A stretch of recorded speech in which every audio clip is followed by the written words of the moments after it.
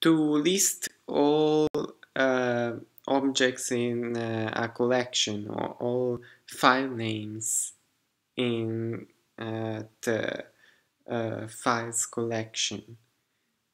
The thing that should be done is basically, since every object has an index and the collection maintains this consecutive order of objects, what is really needed is to have to get the objects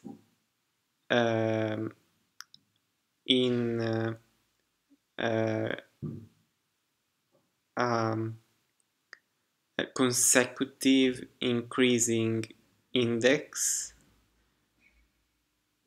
starting from 0, going to the size of the collection.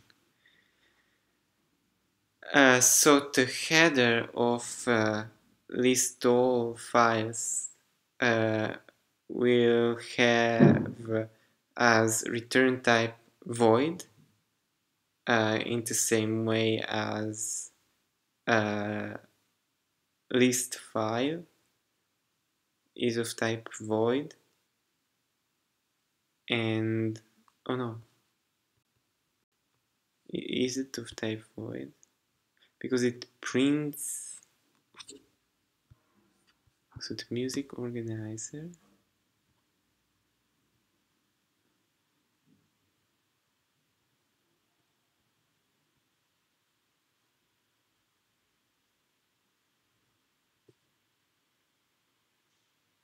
Yes, since the list file is void, I think also the list all file is void, because it doesn't have to return anything, it just prints the file names.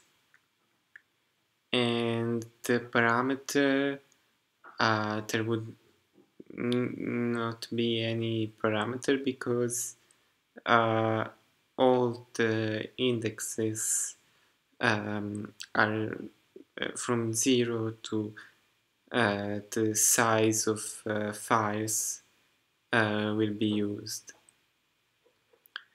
So it is not possible to just use a set amount of print statements to list all the files, because the size of the files collection can change, because things can be added and removed. So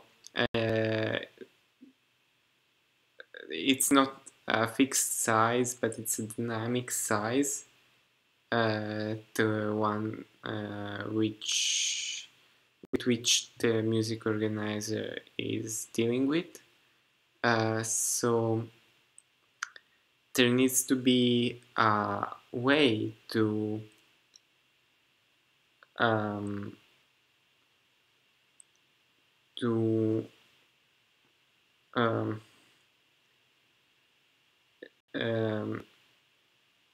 add print statements depending on the circumstance, which is the size of the files collection.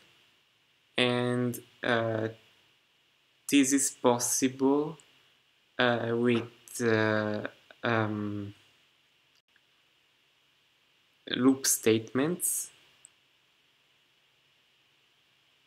which are also called iterative control structures. And a particular kind of for loop that is used for collections and avoids completely the need for an index variable is called a for each loop. It's the for each loop.